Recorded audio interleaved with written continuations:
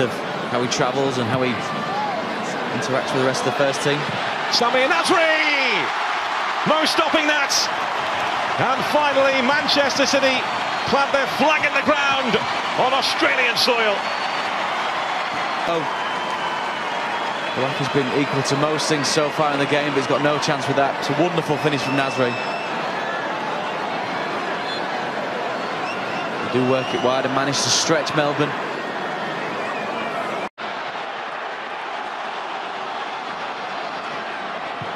This is Corrin into a really good area and fired over the crossbar by Stefan Mauk,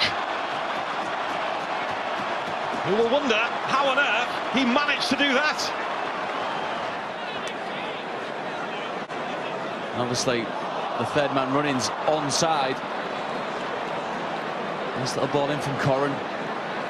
But then there is that look across the line, hoping to be offside, so it mitigates the fact that you've missed the chance.